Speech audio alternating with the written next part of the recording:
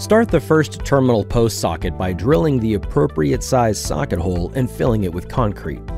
Install the socket into the concrete. The socket type may be different than shown, and it should be set so the top of the socket is flush with grade.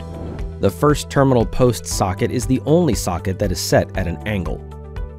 This is the socket adjacent to the anchor post and is located 6 foot 3 inches from the anchor post. Insert the socket at an angle so that when the first terminal post is placed in the socket, the post is 1 1/4 inches in 12 inches out of plumb. Socket and post should lean towards CRP. Be sure the 3-inch side of the socket is flush with the string line. This string line represents the cable line. The remaining terminal post sockets are set plumb in the socket holes filled with concrete. Terminal post sockets will alternate on sides of cable at the terminal post spacing shown in the plans. Again, be sure the 3-inch side of the socket is flush with the string line.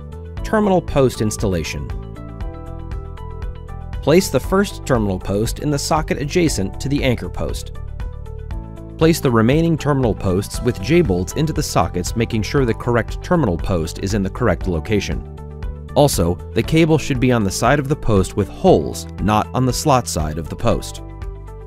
Terminal posts vary depending on system and type being used.